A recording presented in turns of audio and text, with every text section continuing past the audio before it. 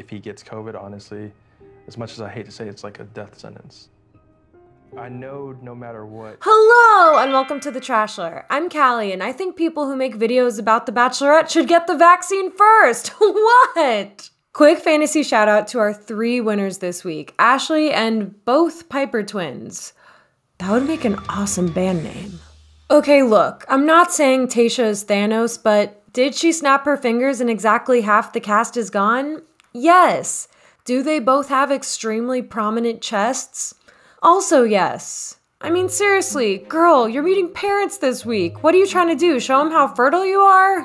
So yes, maybe we all spent more time this week watching The Bachelorette than it took to tie up decades of superhero storylines, but I loved it. This week was what I refer to as Murder Week or Rosepacolypse, where so many contestants get axed that the show quickly transitions from group activities and drama in the house to I want you to birth my babies. It's where the show gets good.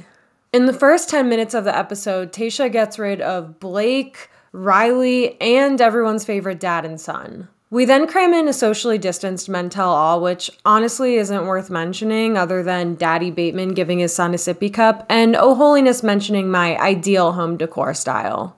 A lot of candles, and of course there's gonna be a lot of drama. Night 2 of Rosepacolypse gives us the real reason for the season, hometowns, which of course isn't involving actual travel this year. Coronavirus! I'm actually really sad that hometowns had to be reenacted on site.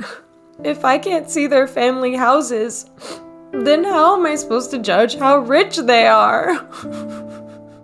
Our first fake hometown is Brendan, bringing us to fake Massachusetts, which obviously should have included a cardboard cutout of Bill Belichick and a screening of The Departed. Duh.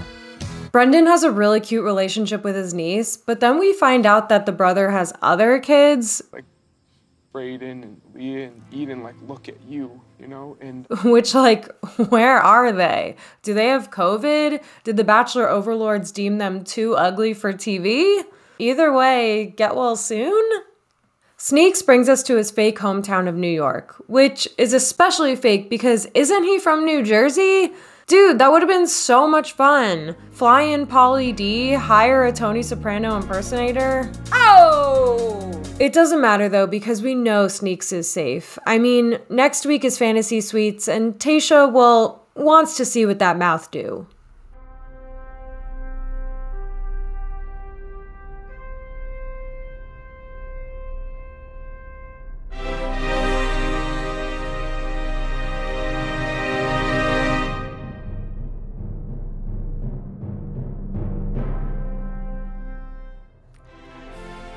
Y'all, if you told me that we'd have someone on The Bachelor with face tattoos who was the biological son of this woman, you know, life has a beautiful way of surprising us.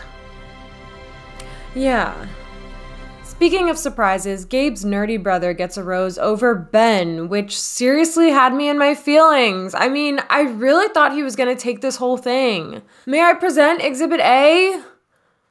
That's it, the defense rests. My winner of the week is orange cowl neck blouses. My loser of the week is, you guessed it, anyone who Googled teardrop tattoos.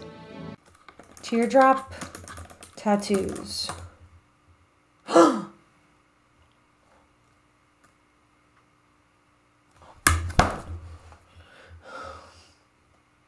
Thank you so much for watching, and I'll see you next time.